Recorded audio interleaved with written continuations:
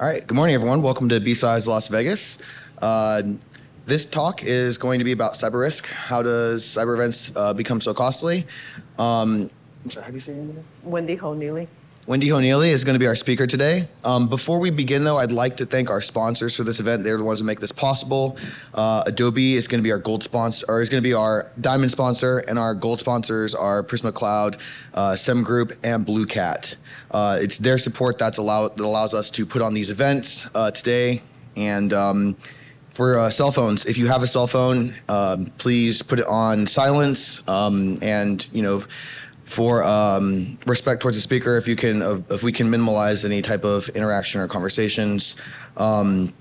If you have questions at the end, or if there's time for questions, there will be a period for that. I'll be walking around with a mic, so if you just want to raise your hand, I'll come to you, and then we'll just use the microphone, and then you can ask questions to the speaker. And that's all. So without further ado, yeah, I'm going to shut this off. Okay. Good morning. Well, thank you for being here. I'm excited for this talk just because, we had a lot of people really didn't understand or wanting to know what it looked like when it has a cyber event. So I'm going to click there. I'm still testing my stuff. So I'll start the agenda today. It's going to be, I started with some trends and statistics, and then I go through some of the major category of cyber events and talk about each one of those type of events, what are the cost components of those events. And I added the last bullet because I don't want to tell you how bad it is without telling you how you make it better, sort of. So that was the last thing that I added. So there's a few slides on that one to give you some information of things that you minimally have to have. Otherwise, they won't even sell you cyber insurance. So intro. I'm from Marsh McLennan. We are the biggest insurance broker in the world. 70% of the global 2,000 actually buy their insurance through us. So you think of all the big names as well as a lot of the smaller. We also have to cover small insurance smaller companies as well, and as well as reinsurers. So we also have a company that also does reinsurers for the different insurance portfolio, and we consult on that one as well. So we get a lot of different sort of data in a sense. So speaking of data, here's some of the data source I'm going to use for today's presentation. Sidewave, it's used to be Advisen. There's a loss fee data that's in there. There's Flashpoint, which used to be risk-based security. They have a vulnerability database and a breach incident database that they have. Also publicly reported, so any of the data that such as from financial companies, from 10Ks, from their press release, usually when the breach is big enough, they have to report it. So that's where we got some of those numbers from. So those are the public data source I'll be using, and the private data source, proprietary data source, would be the claims. So the Marsh McLennan claims, as well as we have UKs and Europeans, and as well as the different insurance portfolio claims. So the reinsurers, when they have different insurance portfolios, when those portfolios make claims, it actually gets into our database. Most of the data I use is ranging from 2017 to 2023, except some of the privacy claim stuff. Let's go further back just because those claims takes a long time to settle. If you look at some of the big claims last few years, many of those are still open just because since 2019, there are still claims from 2019 that's open. There's still many claims that's still on the privacy claims is still open. So I'll go through the trends and statistics. And this one, it's from the 2017 to 2023. As you can see in my data, both actually, the data is a little bit biased toward the US. However, it does have the incident rate in general in the US is also higher. So there's two kind of biases. So this is about 84,000 incidents from 2017 to 2023. And the 2022 and 2023 is partial data just because there's discovery delays, there's reporting delays, there's storage to the database delays. So if you look at it, there is delays on those. If you look at just the US, since this is the one that representing a lot of the data, you can see that it increasing from 2019 to 2020 when COVID happened. That really jumped up in terms of frequencies. And then 2021, it come down a bit. And then 2022, it's not all done yet. I think there's still things that being reported, but it hadn't quite make it to the database. I think the average dwell time when the bad actors in the environment today, according to Mandiant, it's 16 days. But then, you know, if you look at the Marriott incident, it got into the environment in 2014, and they didn't find it till 2018. So it could be a long time before you actually discover it. And then as some of those things, it will see those kind of stuff, it will happen. So 2022 and 2023. And if you look at evolution of time, you can see that, for example, healthcare on the bottom here, it's pretty much a big big percentage of the events, along with financials and public administrations. However, if you look at manufacturer, which is this guy, you can see that at first there was not much of it, and then until 2020, it's starting to getting more and more, and now the ransomware event is hitting that as well. So you can see the different industry evolutions of those different industries through time and see how they change. So now I'm going to go through the privacy breach event. The lawyer took out all my names. So I can only put country on there. But you can tell this is all public data. This is nothing private data. This is not proprietary data. So I wasn't going to show that, but I had company names here, but they said, no, take it out just because some of those are our clients. So got yanked off. But if you can actually go look up, if you look up those kind of numbers, the millions and the dates, you'll find them. But you can see some of those privacy breaches very huge. You probably knew what this one is, the first one. And it's almost $1 billion in fine just on that one, easily. And all 50-some states all reach out for the state attorney general all came and asked for fines and penalties on that one. FTC fines, there's a long list of fines that hit that damage to be about a couple $1 billion of damages. Yes? By privacy, do you mean PII data? PII, PHI, and PCI. Okay. So PII would be the names and social securities, those type of data. And PHI would be healthcare records, those type of data. And PCI would be the credit cards and any sorts of financial information, account numbers and so forth, those kind of data. That's what I call privacy. Good call out, thank you. So, yep. But I can get away with the fines. Now, those are the different fines that was due to the privacy. Well, actually, settlement fines and penalties. And so those are the huge ones that you can see various industries actually are represented here. And when they have fines, those are not small fines.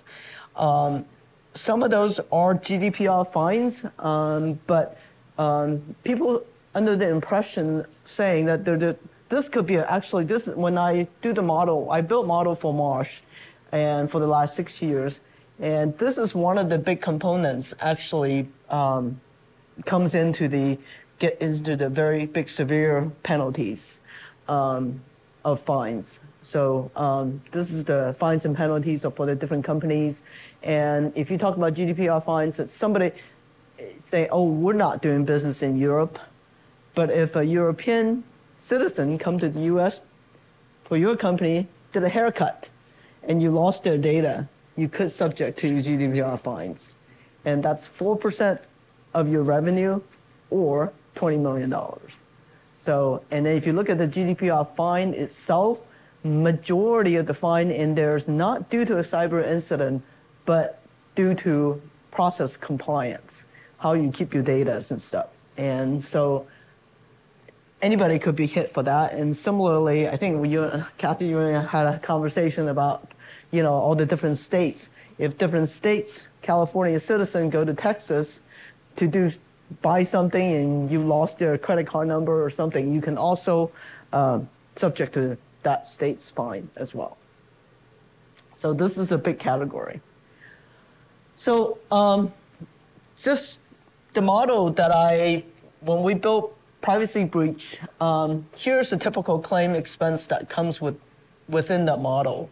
So PR and crisis management, the breach counsel. So just because you didn't lose the data, but if anybody just touched your data, you're gonna need to have a conversation with the lawyer to see what you need to do to be compliant. So that's the breach counsel, general legal counsel, PR, and some of the big one. If you lost a lot of them, then you probably have to set up a call center just because people is gonna ask questions. Investigation, forensics, notifications, and you see legal right there. And there's various identity theft protection services that could become a pretty big bill. And of course, the data restoration, that one is a tough one. That one also could be, you have to need software to rebuild the system. You have engineering services, consultants, and so forth. And then not to mention regulatory fines, legal costs and liabilities and settlements and stuff like that. So I think on a previous slide, if you look at the fine, right, some of this stuff, it's pretty huge. And I think there's some of them that's not even finished yet, like this one. It's $80 million fine and 190 settlements, and there's still additional settlements coming along as well. So, and in addition, for technology companies, if you provide any sorts of technology services, and as well as products that could comprise of appliances, equipments, and stuff like that, if you lost people's informations, you can also subject to tech E&O errors and omission type of insurance. So that could turn out to be very big. So those are usually third-party consequential losses as well. So I'll talk a little bit more about that one on the next. So everybody says, what cyber, well, all this stuff. What does cyber insurance actually is? So this is my summary slide. So any first-party stuff, anything to investigate the cyber extortions, ransomware, business interruptions. A lot of people doesn't even know their policy actually have business interruption coverage. So, and then as well as any sorts of restoration of data, response, legal, all of those are as part of the insurance. And usually, I think I forgot where I got the source.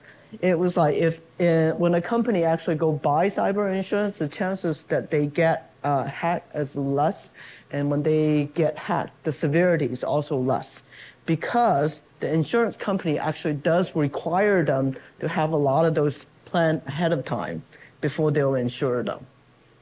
So, which is why the severity and frequency tend to be a bit less. And then any sort of third-party liabilities, lawsuits and stuff like that, privacy liabilities and network security liability, regulatory. Some of those depend on the states and countries. Some of those will not pay for the fines. Other countries will pay for the fines. Could be covered by insurance, but that depends on your policy. But what does not cover is any sorts of intangible assets, copyrights, trade secrets, any of those customer lists, those will not be covered. So if you lost it, you lost it. That's not going to be insurable. So there is overlaps between cyber insurance liability that arise due to the insurers operating risk. And then there's the tech E&O, any sort of liability because of your actual product. They could say, you could have done better, your stuff embedded the issues in here that caused us damages.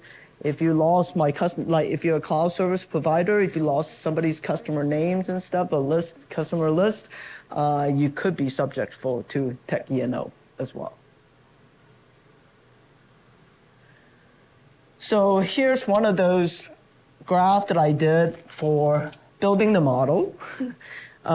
Different industry, as you can see, frequencies also different, but as the revenue increases, the number of incidents also increases along the way.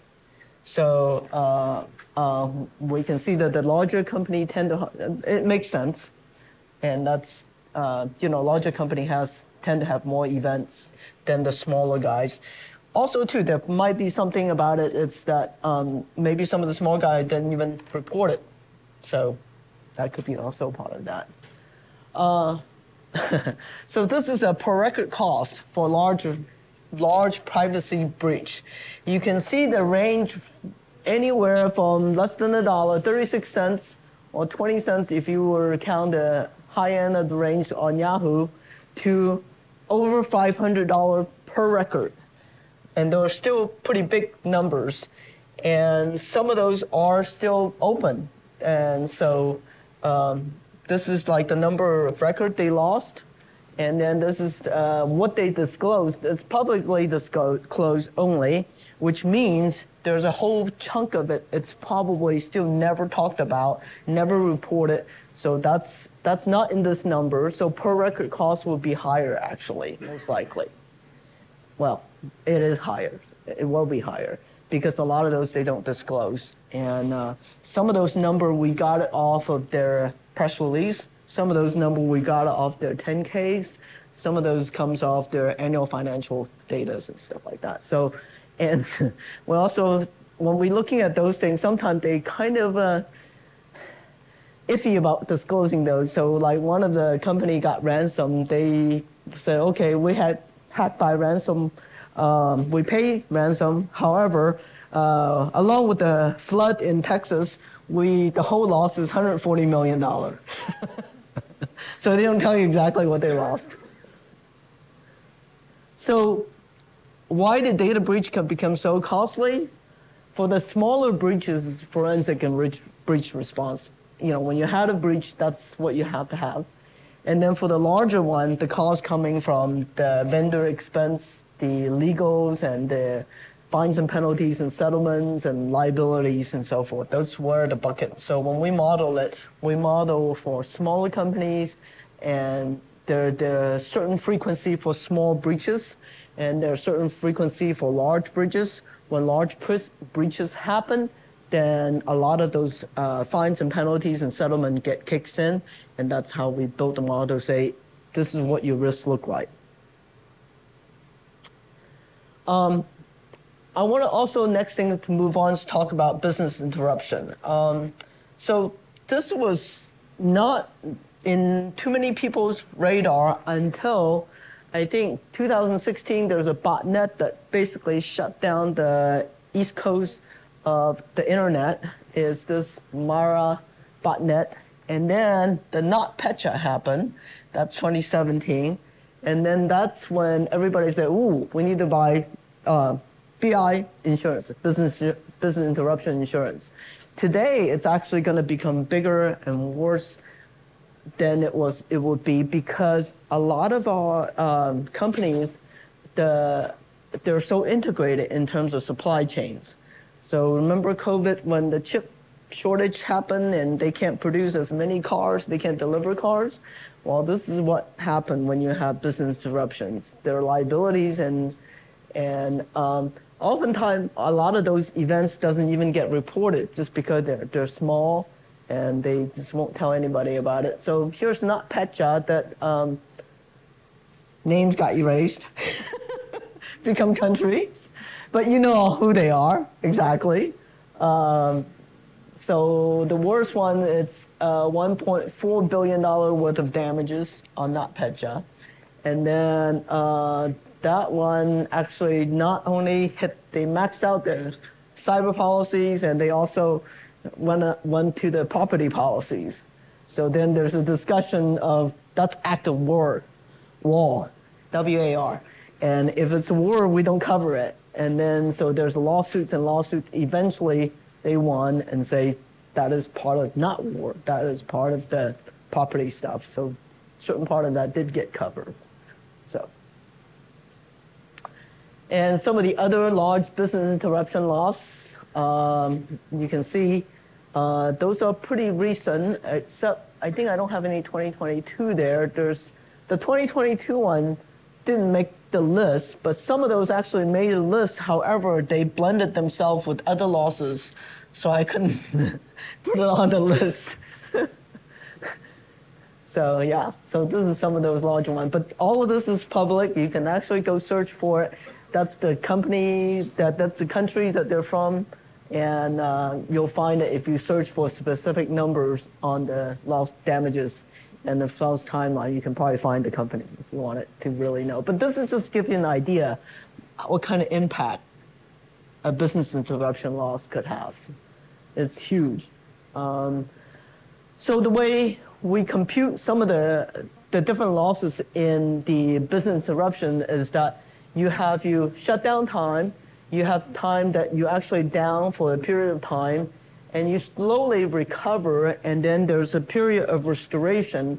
Now this back end here could be really long. We have customers, we have clients that actually, after 2 years, they're still suffering losses because their process, either their blueprints got lost. So now instead of building a factory, building some sort of power plant by module, they have to recreate all those modules.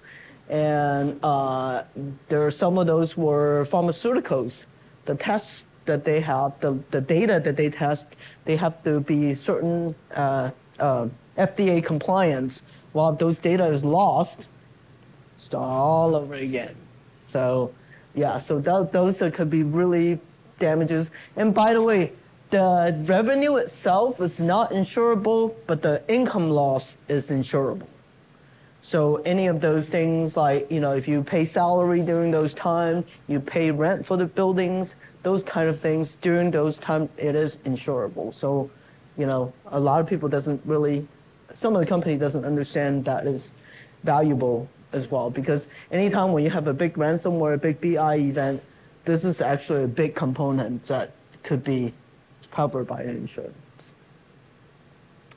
I look at by industry over there, and the biggest one was education and public administration, healthcare, and some finance and insurance, and then CMT, communication, media, technology. Those are the kind of frequencies of where by industry last few years, that's what they're being hit the most.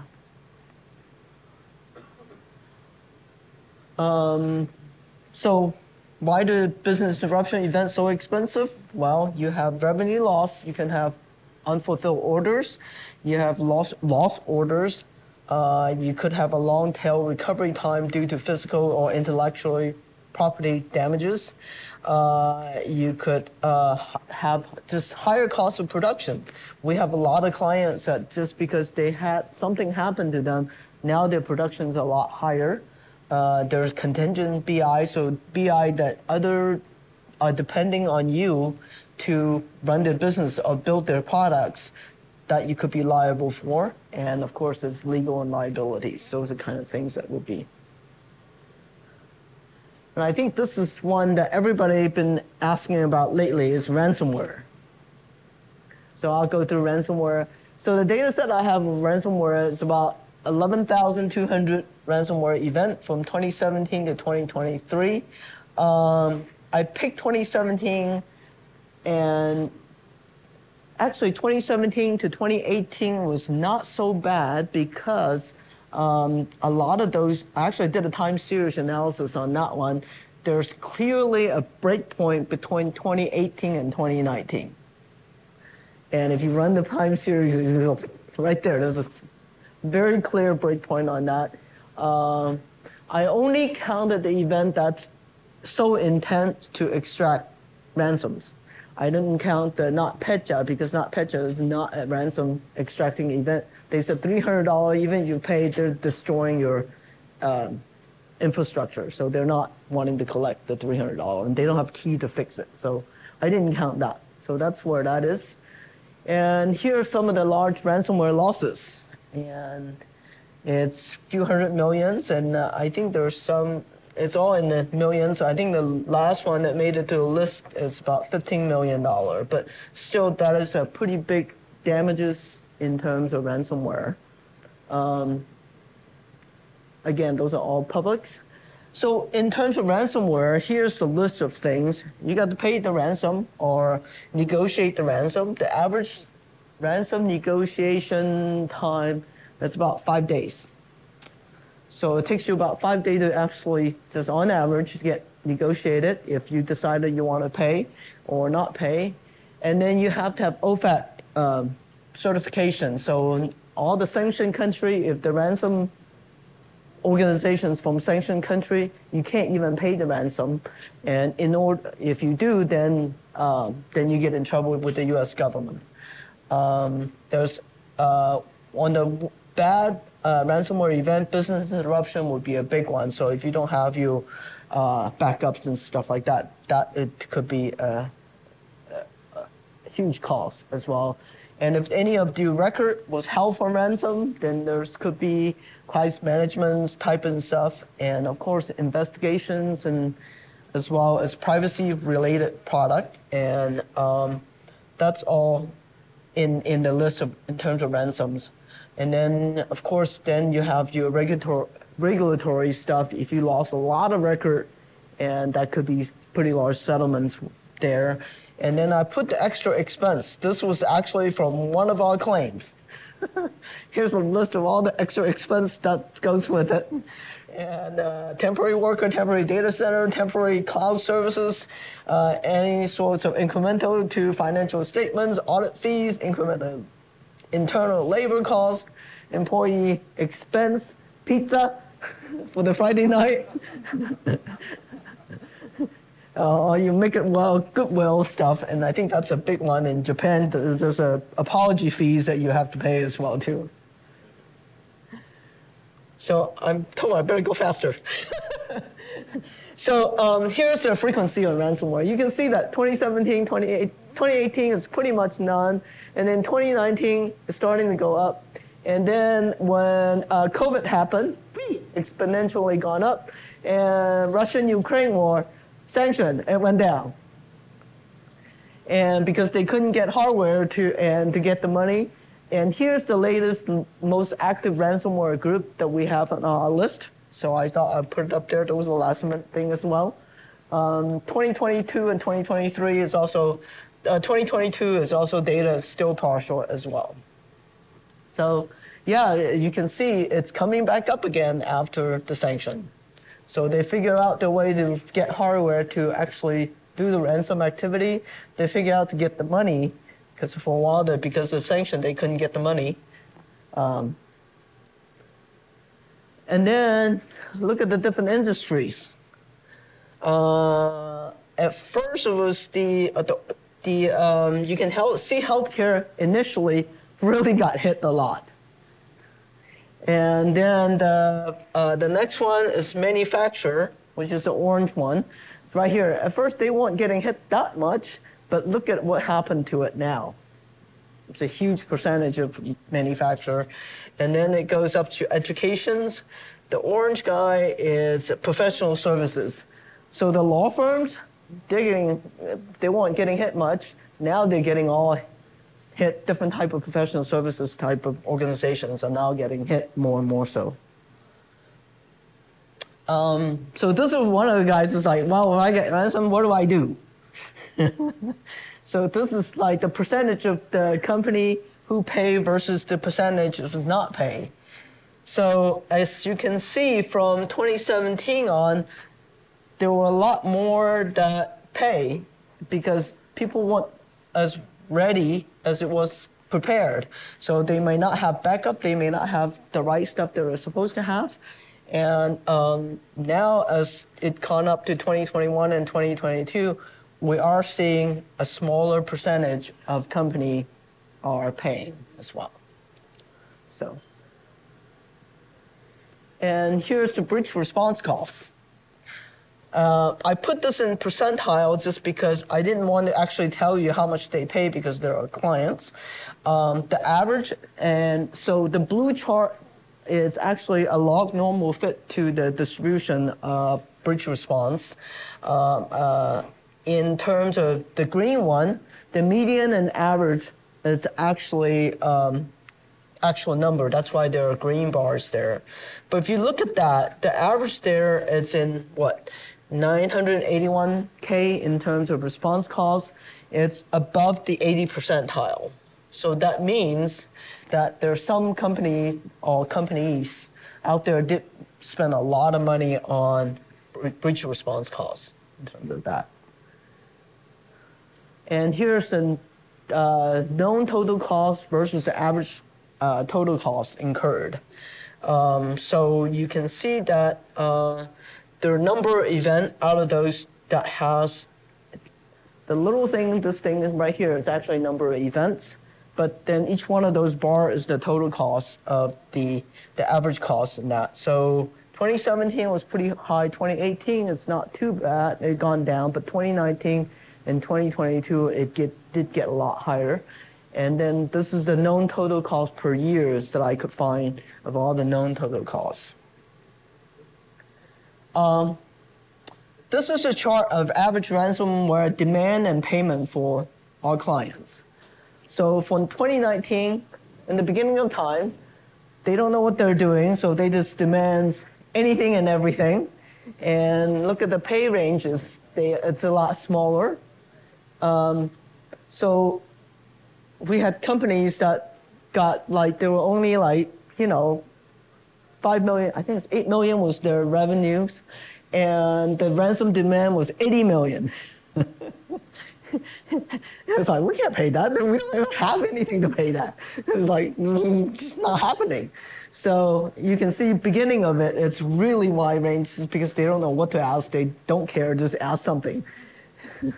But as it goes to 2022, you can see the range got a lot smaller. See, this is the demand range.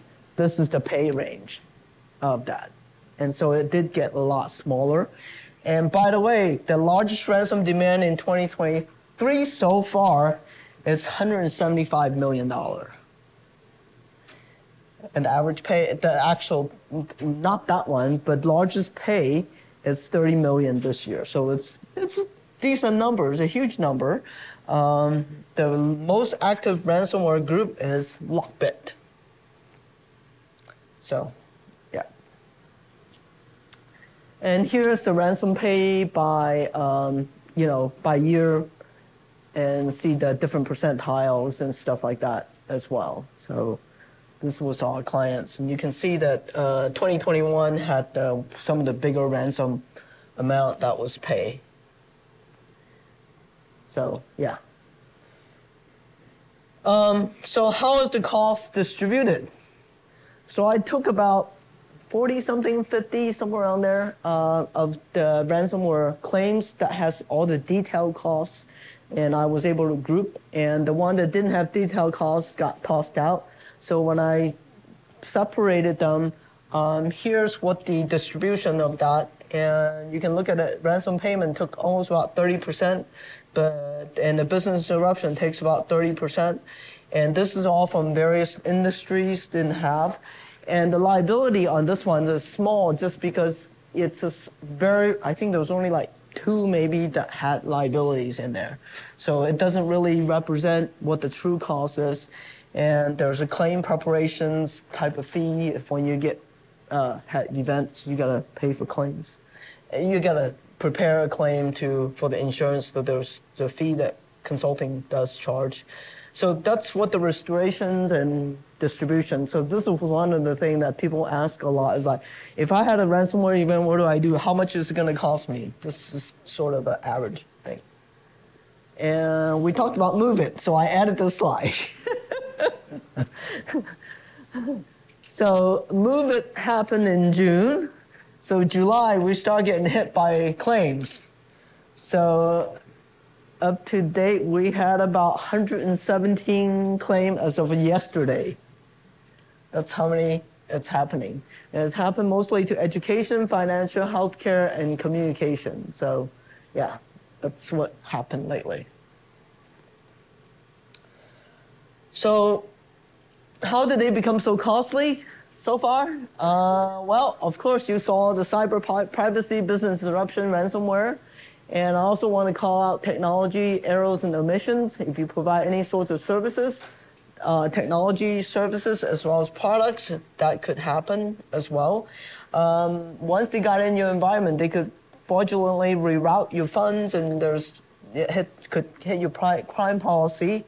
And then we have ransom that hit multiple policies, hit the cyber policy as well as the kidnap and ransom policy as well too. So when one policy ran out, depends on the wording, they could be paying for the other policies. And then we've certainly seen it hit the property policies as well too. So there's multiple damages across basically your whole enterprise on a different front, and that could get very expensive. So this is the part that I didn't put it on my original agenda, but I thought it would be fair to actually talk about how do you improve it with all this stuff. So I want to talk specifically some of the top controls that you have to have. So the data that I used was firmographic data from Dun & Bradstreet.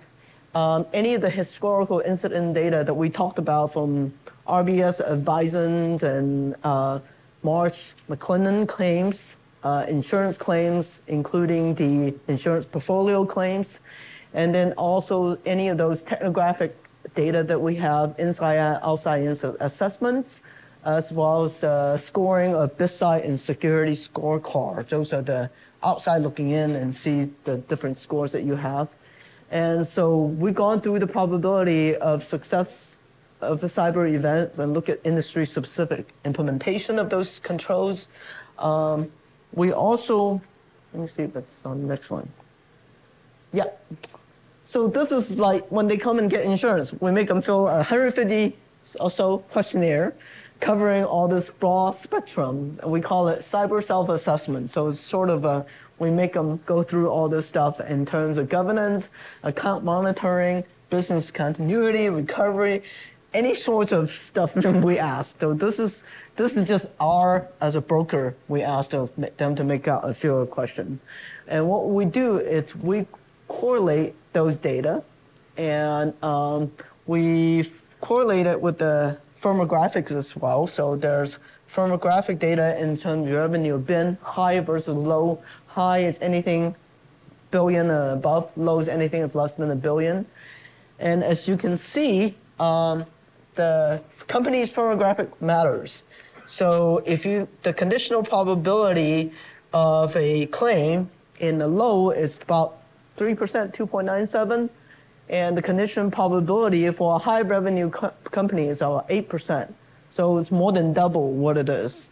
So we also do that as well. And then we've gone through from the CSA that they had, the cyber self-assessment, we compute the signal strength of those versus the claim data that we have in-house.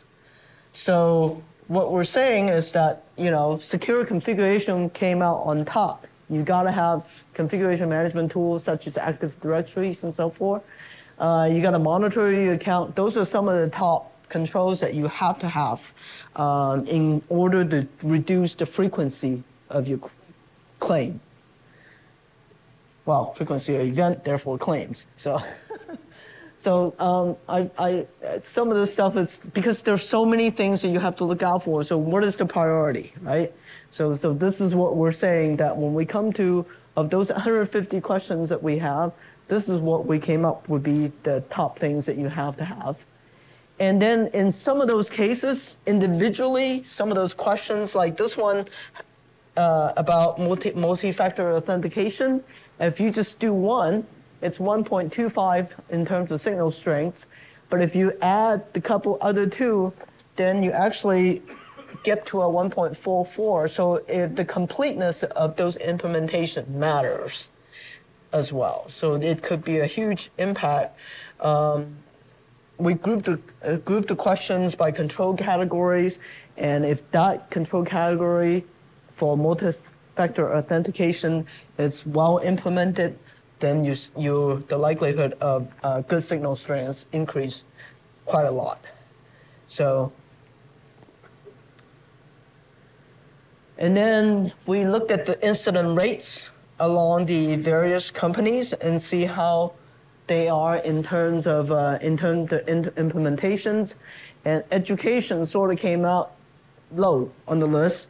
And then they of all the top controls, and they also have significantly higher claim rates compared to others as well.